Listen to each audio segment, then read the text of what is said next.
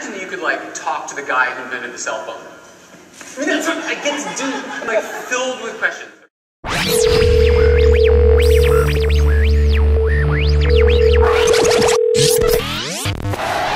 When you walk down the street and you see cell phones everywhere, you must feel something that the average person doesn't feel. Do you feel some kind of pang, some kind of ownership, some kind of, hey, I did that?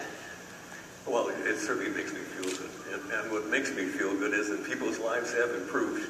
And if you think about it, that is the role of the engineer. That's all I am as an engineer. And technology doesn't mean a thing unless it makes people's lives better. And I believe that the cell phone has done that. Well, but isn't it something like the guy who invented dynamite? I mean, isn't it a blessing and a curse? Is he a charmer or what? My thought was, this is now 1972. The FCC is about to make a decision. What can I do to really get their attention? And so we built a real cellular telephone. And if I look around, I'll find it. You're kidding. And there it is.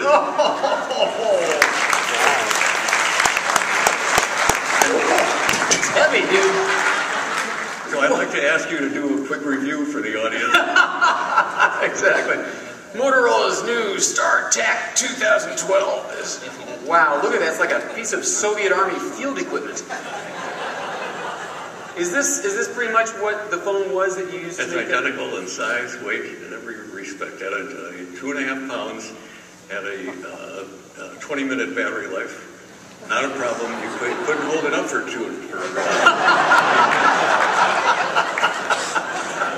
You said that you still think we're at the Cro-Magnon era of cell phones. We're still at the beginning? Yeah, the industry is still in its infancy. It's in its infancy because we're trying to do things like universal phones that do all things for all people. And you've got to know that if you try to do all things for all people in one device, it won't do any of them very well. So we're still creating what I think are toys, very useful toys. But the future of the world is in personalization, customization. All have different needs, different desires, different understandings of things.